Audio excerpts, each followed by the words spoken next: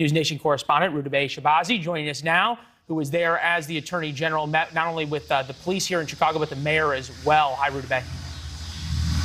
Hi. Well, the Attorney General is here. He is announcing the launch of strike teams across the country, Leland. That's L.A., Chicago, San Francisco Bay Area, Washington, D.C., New York.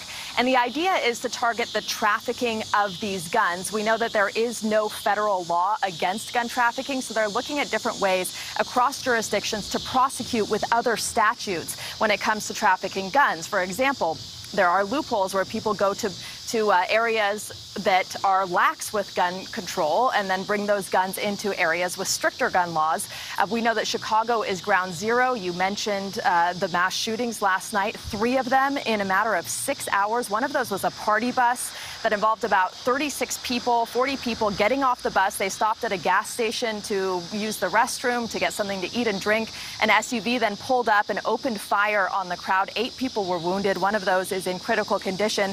And one of the victims was just an innocent bystander who was there just pumping gas. So we know that this is a major issue across the country, especially when you compare it to other first world nations, developed nations. 2021 is on track to become the deadliest year in 2 decades when it comes to gun violence. We are experiencing drive-by shootings, as we mentioned in our last press conference, much more than we've seen in the last several decades. I think it's not an exaggeration to say we are in a battle for the heart and soul of some of these communities as it relates to violence. The gun violence tragedy is now facing the country and facing it over many years.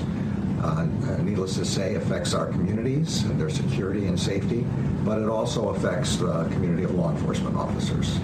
And everyone around this table knows what happened in Chicago with 2 ATF officers being shot and a task force officer being shot.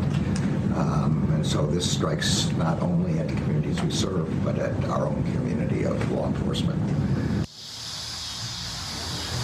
And Leland, the Attorney General today also calling for the confirmation of David Chipman as the head of the ATF. It hasn't had a leader since 2015. He believes having a leadership structure will make a big impact on gun violence across the country.